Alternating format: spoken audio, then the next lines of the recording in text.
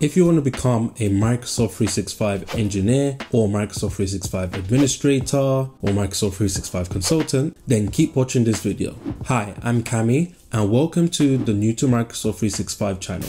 I'm currently a Microsoft 365 consultant, but I have been a Microsoft 365 engineer for over 2 years. Now, when you look online and you're trying to find a roadmap or a certification path for becoming a Microsoft 365 engineer or a Microsoft 365 admin, it is quite hard and difficult to actually come up with anything. Unlike if you wanted to be a particular type of cloud engineer. So for example, Azure infrastructure engineer, Azure network engineer, Azure DevOps engineer. There are quite clear paths for those roles, but not a clear proper path for trying to become a Microsoft 365 engineer, admin, or consultant. So hopefully this quick video shows you a path towards those roles. And don't forget to like the video, share, and subscribe to my channel.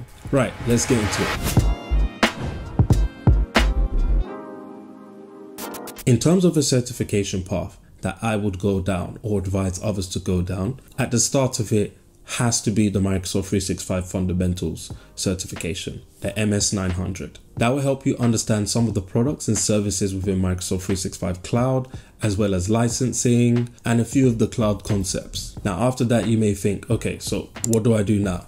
What other certifications should I do? Well, this is where it depends. So just like when you're going for Azure type roles where you can be a network engineer, you can be a DevOps engineer, you can be an infrastructure engineer, Microsoft 365 roles are kind of similar. The only difference is you'll be still mainly a Microsoft 365 engineer, but with a particular specialism. So for example, I could be a Microsoft 365 engineer with a specialism in Intune with device management. I could also be a Microsoft 365 engineer with a specialism in Microsoft compliance, which would be Purview. And so once you understand this, then you kind of can figure out what type of certifications that you should do next after the fundamentals of the MS900. If you wanted an overall certification to be a well-rounded Microsoft 365 engineer without getting any other certs, then I would say to get the SC300, the Identity and Access Administrator. This would be also good if you wanted to focus on identity protection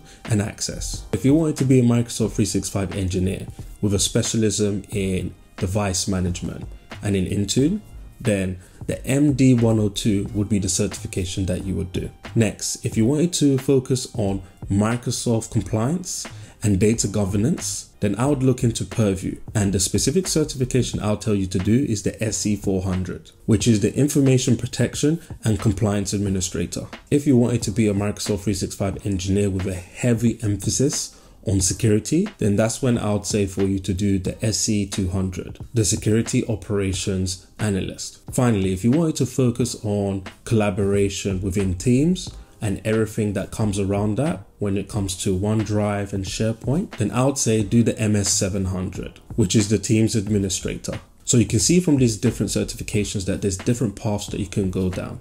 And within the job market, you will definitely see roles that will be, Microsoft 365 engineer with a specialism for Purview, for example. So definitely look at those different areas within the Microsoft 365 cloud.